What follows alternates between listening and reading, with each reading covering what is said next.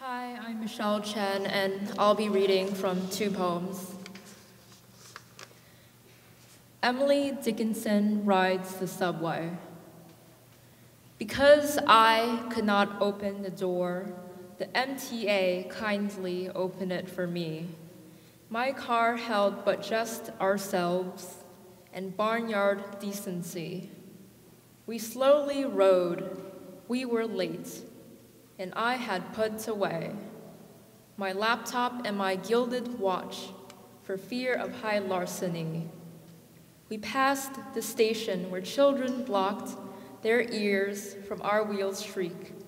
We passed the fields of Cheeto bags. We passed the sleeping bum. Or rather, they passed us.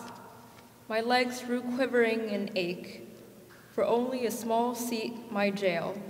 My breath only stretch. We paused before a man that seemed a widening of the shame. The seat was scarcely visible, the pole dancer on the ground. Since then, 'tis centuries, and yet feels shorter than the day I first surmised the man-spreader's thighs were toward atrocité.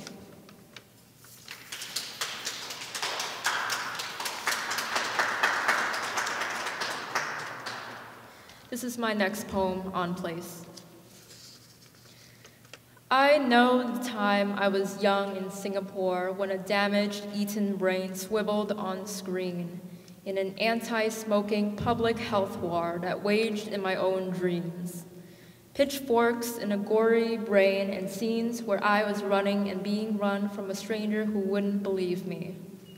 The yellow pages were still in back then, and my dreams often involved strangers on the doorstep, one at a time, telling me that they didn't believe I had stolen the ink-thick tome.